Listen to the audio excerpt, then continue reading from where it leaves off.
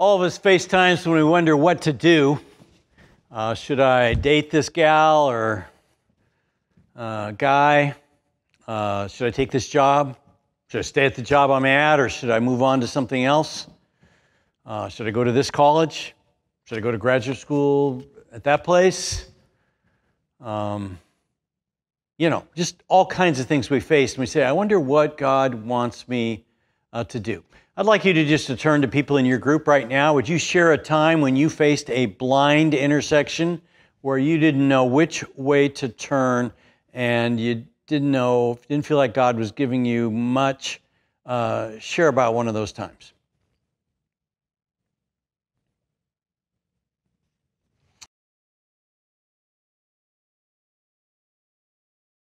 Okay, this is called the 15th in our series of messages, After God's Heart. We've been looking at David. God calls him, in the New Testament, a man after God's heart. And we're asking, why does he call him that? He doesn't call Abraham that. He doesn't say that about Moses or Joshua or Peter, James, and John, but he does say it about David. Yet we've looked at David's life, and we see that he moved to Gath very quickly when he was running from Saul, and Gath is the Philistine territory with enemies all around him. That was a mistake. We see that he got very angry with Nabal. His men guarded Nabal's flocks for months, and when it came time for Nabal to pay, he didn't. And so David said, I'm gonna kill him and all his men. He was on his way to do it when he got stopped by Abigail and said, that might not be wise. We see that David committed adultery with Bathsheba, and then to cover it up, he killed Uriah, her husband, even though Uriah was one of his best men in his army, and then brought Bathsheba into the palace quickly so nobody would know that they had an affair. And then at the end of his life, he asked Joab to number the troops. Nothing wrong with taking a census, but this motivation was wrong. It was pride. In the past, he depended on God to give him victories, and everything was done by faith, but now he was more into counting numbers of soldiers and armaments. It become a pride thing. So all these things David does, you say, well, that's not a person after God's own heart. So why is he called a person after God's own heart? Well, we've seen a number of things. I'll just kind of list them for you. One is we know he loved God.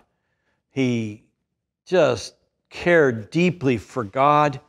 He had a tender heart. We've seen many times he focused on God. He didn't focus on Goliath, the enemy that he should have been scared of. He didn't focus on Saul, the enemy that could kill him at any moment. Instead, he focused on God. When he did sin, which was a number of times, he confessed quickly. And so we're kind of learning that a person after God's own heart isn't a person who's perfect, but a person who confesses their sins quickly and says, God, I'm sorry, get me back on the road to a person after your heart again. A couple of weeks ago, Chris Quinn talked about that he was a worshiper. He took the Ark of the Covenant to Jerusalem and worshiped with passion all the way there, and he wrote 75 psalms that we sing and we pray. And then last week, Micah talked about he was a person of prayer.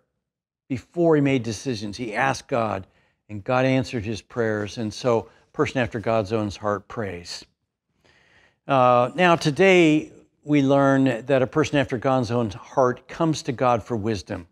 He's at blind intersections, David is, and we see each time, before he goes, he inquires of God. And so if you want to be a person after God's own heart, you need to be a person who talks to God about what should I do in this decision. I hope you enjoy this study. There are many verses in the journal about blind intersections David faced. Look at those and see what he did, and you try to do the same. Have a great study.